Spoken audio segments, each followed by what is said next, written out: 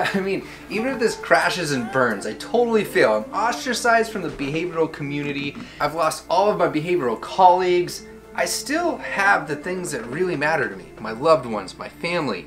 And you know what? I'd be able to say that I gave it a shot, and I'll be able to make some really dope home videos.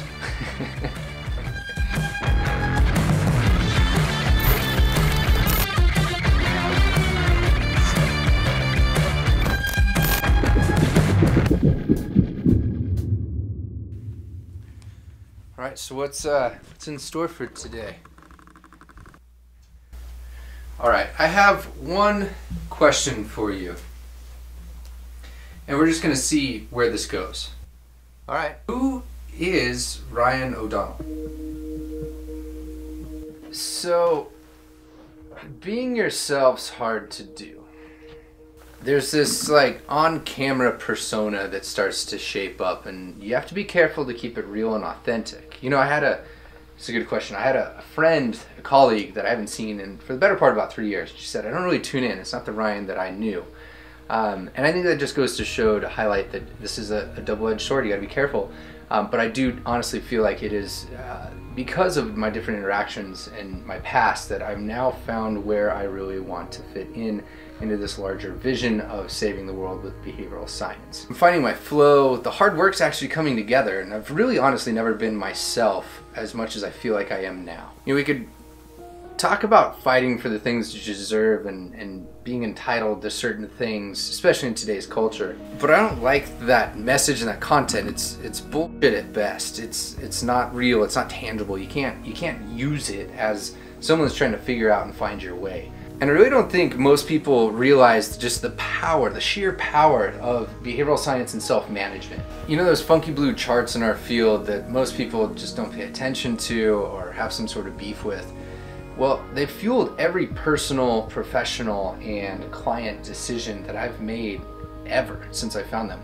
You can go back, I have binders and key measures going back to 2010 when I first started to stumble into this field and really found it interesting, documenting me sorting these sort of things out with my own behavior. And the goal is to always be honest, authentic, and real. And you don't want to lose that. If you do, you're just some character in a story. Putting things on camera is helping me maintain my true identity, I think. And I really hope I never lose that, or else, I don't know, there's no point in really doing it anymore, right? I mean, I spent of my own money or borrowed from the government a total of $120,000 to be able to pursue this field and to establish the networks that I'm in. And I realized a few years ago, like that image of behavior analysis isn't me. But, and not to knock those things specifically, but it's that we kind of force fit and try to force each other into this model that we don't have to conform to.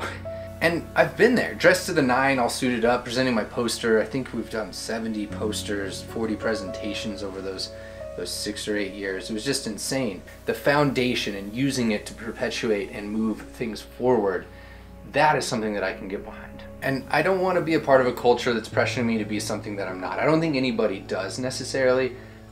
So if I'm the guy that's known as the backwards hat bro that makes some YouTube videos at this point in my career, like, cool. I'm still pursuing science, and I'm doing the same thing that many others are doing, and that's not my problem. I'm now finding myself so engulfed in this chase, this pursuit, that if I wanted to, I won't, but if I wanted to just give up and quit, it would be letting so many people down. You, the audience. But I mean, the systems would continue on. It'd be heartbreaking for myself for sure. But the thought of that, the progress that we've seen, the movement that's starting, this stuff all fuels the fire every morning when I wake up. I mean, sometimes unsure like what day of the week it is. It's just a constant content grind schedule.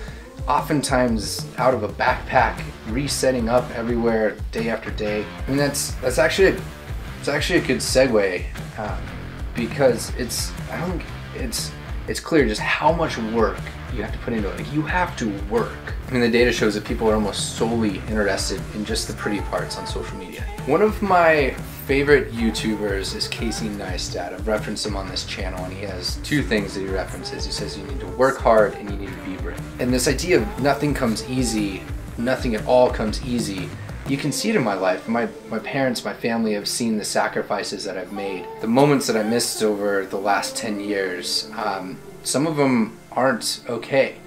But that said, they now are seeing the benefits and returns of this lifestyle and this ambition and just this go-get-it attitude of, I want this and I will pursue it. And it's really exciting now and liberating for all of us. But I think this point of work hard is, don't forget your science. Like, you can conceptualize, understand, and take data on anything in your life.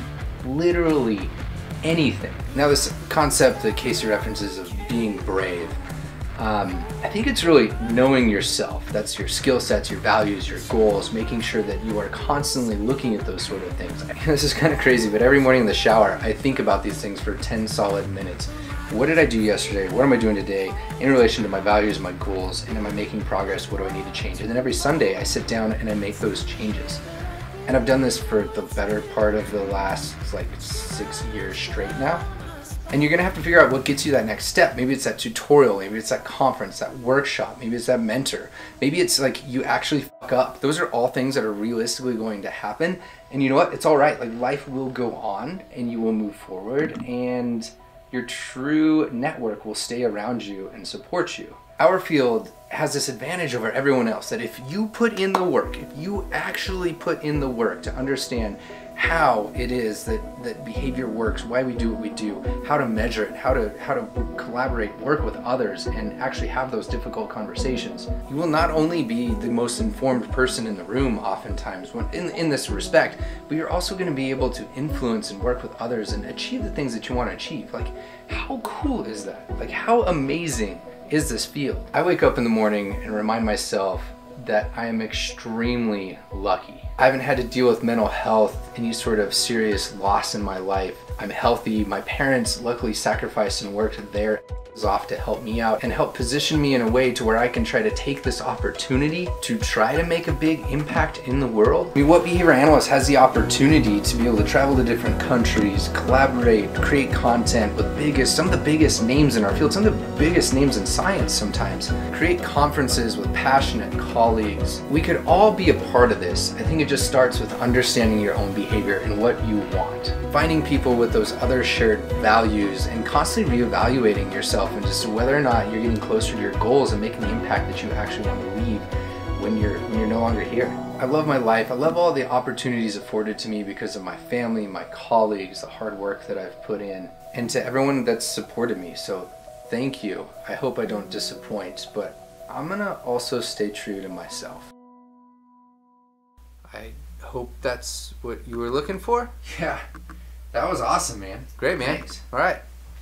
Yeah, let's wrap this up. Thanks, everyone. Now, on my most recent trip to Ireland with my family, I met up with Dave O'Rian. He's the one that replied out of a bunch of social media posts saying, hey, I'm looking to connect. And today, we're going to talk about just what it's like with services in the UK. Now, he's from Ireland.